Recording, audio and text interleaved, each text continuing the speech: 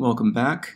Here we are going to jump into combining like terms with negative coefficients. So if you guys completed the first lesson, which was combining like terms, you should have been able to kind of recall some of the steps that we always take when we're looking at these expressions.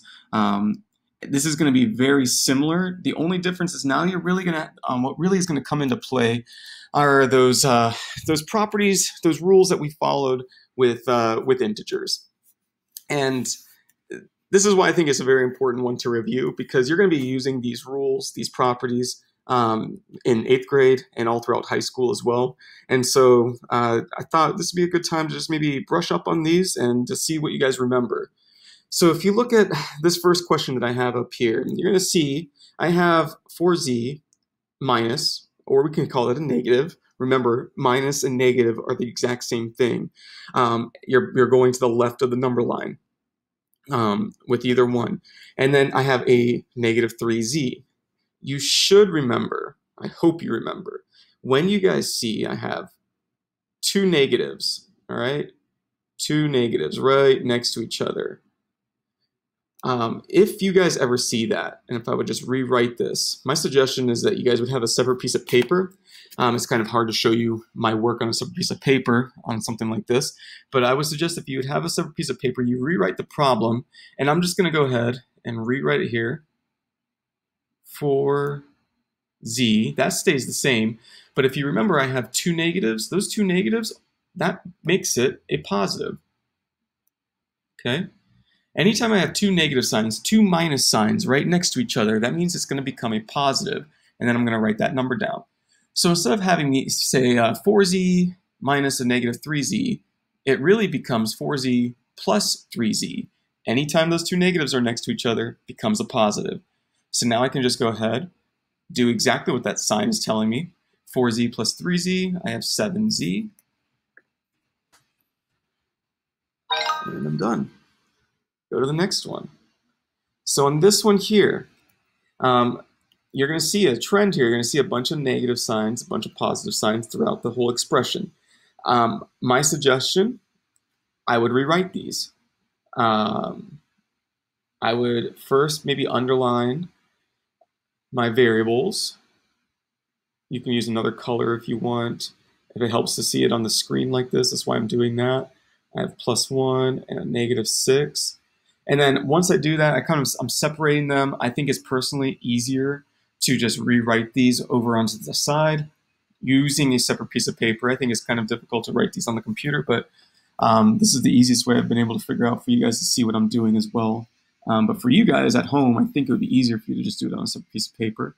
I'll do my coefficients first. That means the numbers with the variable. So 8t. This is a negative 4t. I know there's a plus sign here with the negative 4t, but plus a negative is the same thing as just saying a negative 4t or minus 4t.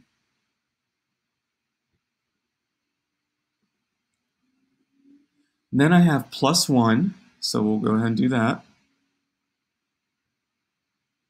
+1 and a -6 plus a -6. Or just -6, okay? So what I would do first is I would first look at the 8t minus 4t. 8 minus 4, that's 4t. If you guys are getting stuck on these or getting confused, my first guess is that you're not writing these out. You need to rewrite these so that you do not get confused by seeing, by combining the wrong things. Because if you do not rewrite these and separate these, my bet is you're going to see 8t plus 1, and you're going to say 9t, and then you're going to go to -4t, and then it's going to be, you're going to combine all of these, and you're going to make it a mess, okay? Separate these, all right? You see that there's a process here. You only have 7 problems. These should not take you long, okay? If you guys rewrite these, I know that's extra work, but if you rewrite them and work them out on a separate piece of paper, these should come pretty easily to you, okay? Now I have +1 and a -6, okay? You're going to have to remember what happens now. You can say +1 -6 too. Either one works. What happens when I have different signs? Okay, That's what you should be thinking about. And when you have different signs, your answer, you're always going to be subtracting, okay? Different signs, a plus and a negative and a positive. Whenever they're combined together like that, you're going to be subtracting. And then the biggest number is going to give its sign, okay? So if I'm looking at this, plus 1 minus 6, I'm going to subtract. So 6 minus 1 is 5. But the biggest number gives its sign. The biggest number is a negative, okay?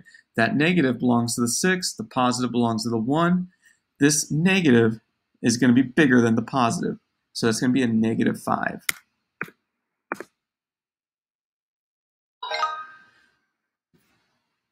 Hopefully you guys remember that.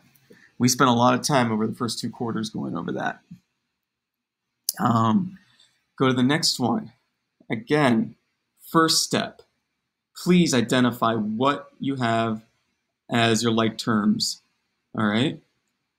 I have the coefficients there, my variables there, and I have a whole number here. Okay?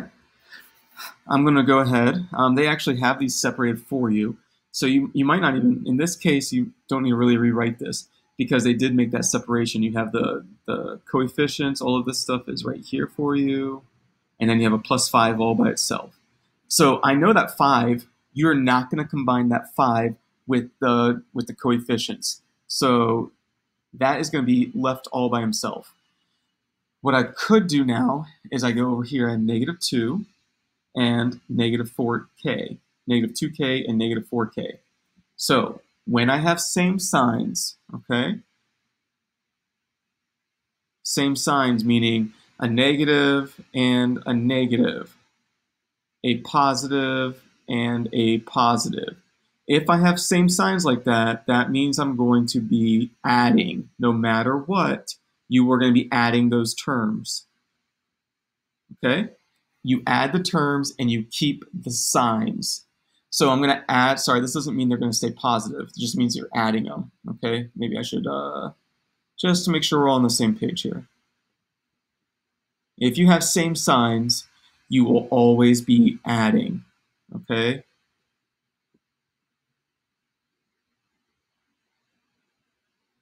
Always add, no matter if it's 2 negatives, if it's 2 positives, you will add these signs up, or add these terms up.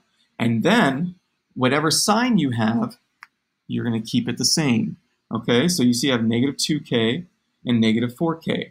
Same signs, add the numbers. That means I have 6k, but because they're both negative, you keep the sign negative 6k. Plus 5.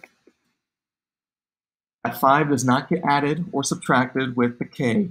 Okay, that 5 is all by himself. It does not have a k next to it, so you just add it. Or you just attach it. And there we go. Go on to the next one.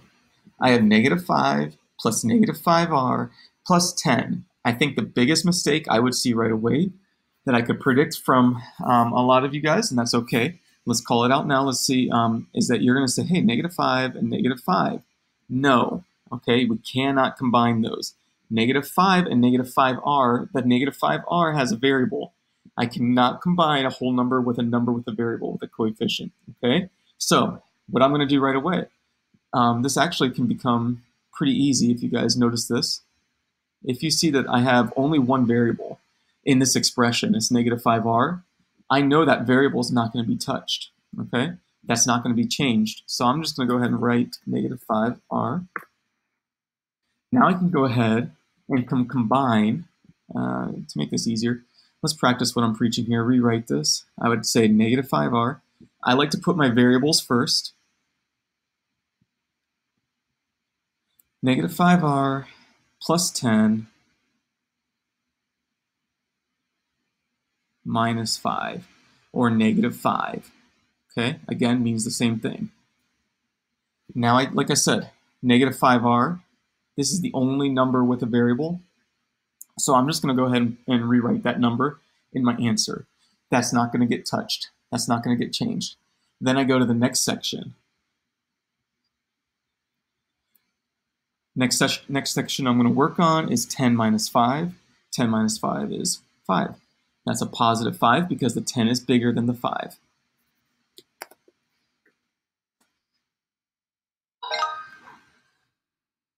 All right, let's do one more. Here, good reminder again, whenever you guys see the double negative, oops, whenever you see the double negative here, you should be thinking, okay, two negatives are going to make a positive. So I'm going to go ahead and do, if I would rewrite this, I would say y, 2 negatives, positive, positive, 3y.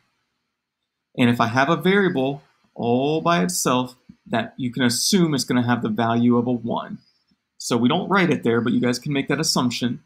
1y plus 3y, that's going to be 4y. And that's all you have to do. Again, like I said always before, please let me know if you're confused on these. And if you are confused and I respond to you, please try to make give me a time frame where you can either call me, you can either send me a picture of the problem and I can walk it through with you. It's always easier though, I think, if you would call or set up a conference time during my office hours, and I will be happy to work that out for you. But I've had a lot of you guys maybe will say, hey, I'm confused, I don't know what to do. I respond back and I get nothing back from you. So please try to take some ownership here and tell me a time that would work best for you to work on these problems, and we will set that up. Thank you again for your work.